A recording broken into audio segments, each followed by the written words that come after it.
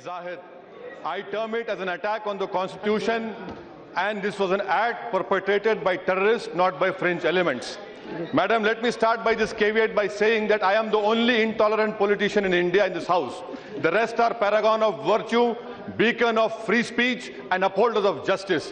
What we have seen over here is that we have two political power centers. One calls Muslims and Dalits as puppies and dogs. The other throws crumbs at us and tells us to wag the tail. My concern over here is that why is it that after 68 years of independence,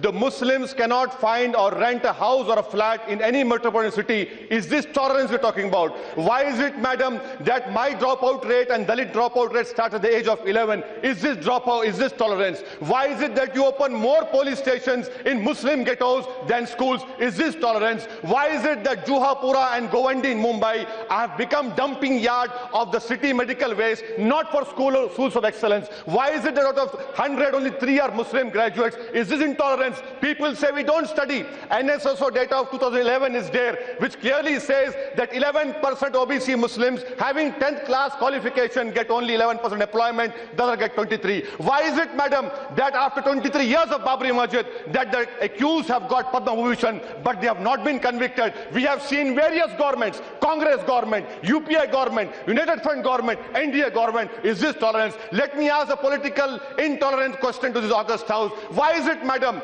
that when I oppose the BJP, I am called an anti-nationalist, I am called a Jinnah in making? When I oppose the secular parties, I am called communal. Why is it that this country is saying that if you be with the secular party, you are secular? If you oppose the BJP, you come anti-national. How is it that these two political parties have appropriated the right of nationalism and secularism? I condemn their right. I continue to be intolerant because that is my democratic right. I want to know, how is it that political intolerance, when in 10 years imprisonment is given in Haryana for cow slaughter, Congress supports it?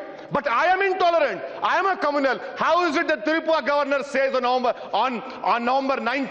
October 19 that free speech and tolerance can be celebrated if Muslims eat pork in the middle? Is this intolerance we're talking about? Madam Speaker, let me conclude by asking this very inconvenient, intolerant question to the government, to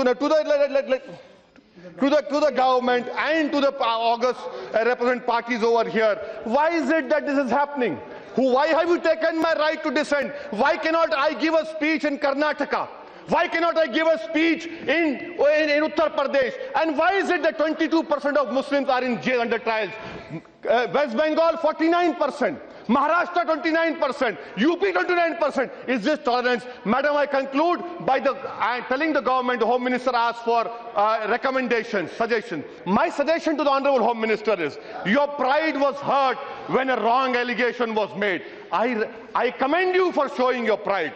But you see, for 69 years I have been called a Pakistani. What about my pride? Would you rise up and protect my pride? Would you rise up and protect my integrity? My suggestion to the Honorable Home Minister is, amend the NHRC Act.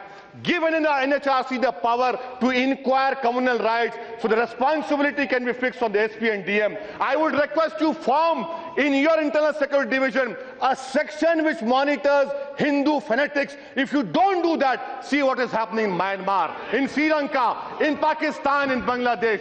We require stability. The third step, form an Equal Opportunities Commission. Fifth step, give constitutional status to NCM. And a request to all the House, you talk about ISIS and Wahhabism. Remember, ISIS is an evil ideology. You cannot break us down into Wahhabism, Sufism. You have to take the whole Muslim community, which right now the whole Islamic world is condemning ISIS. Remember one thing, that ISIS cannot be defeated by bombs. ISIS can be defeated by cerebral debate. This is what needs to happen. Madam, I conclude my speech by quoting a शेर of Faiz said, तुझको कितनों का लहू चाहिए अर्ज़े वतन जो तेरे अर्ज़े बेरंग को गुलनार करे, कितने आहों से तेरा कलेजा ठंडा होगा, कितने आंसुओं से तेरे सहराओं को गुलजार करे. Thank you, madam.